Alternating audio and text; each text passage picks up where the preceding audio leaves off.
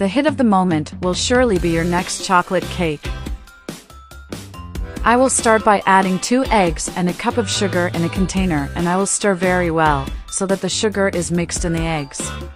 This recipe is amazing, it will surprise you. Then I will add half a cup of oil, half a cup of milk and stir again, so that all the ingredients are added. Now I will sift half a cup of chocolate powder over our mixture, and then I will stir it once more.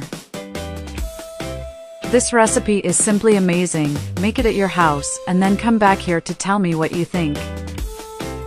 Once this is done, I will repeat the process, but this time I will sift 2 cups of wheat flour and stir until it becomes a dough.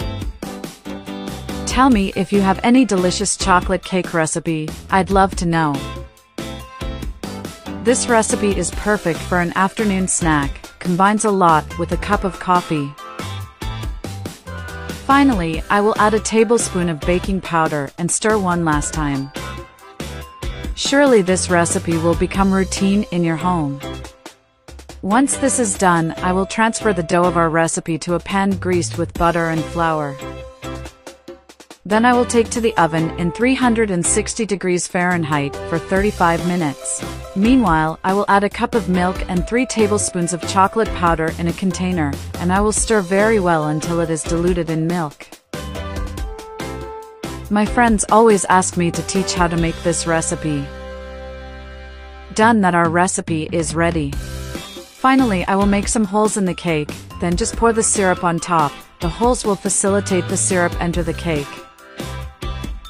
And before I forget, tell me which city you're watching so I can send you a special hug. Today's hug goes to Carol Hubert from the United States. I'm glad you're enjoying our recipes.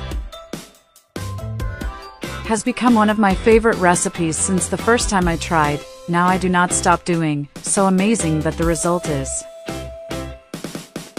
A suggestion I give is to eat this recipe with ice cream. The result is even better, I love it. Now just serve and enjoy this delight. People, I love this recipe. I'm sure you and all your family will like it too. I do it myself every weekend, and when I do nothing, my family loves it and asks me to do it forever. Is an amazing recipe, quick, easy, goes few ingredients, and best of all, it's delicious. There's no reason for you not to do it in your home. I hope you enjoyed this recipe.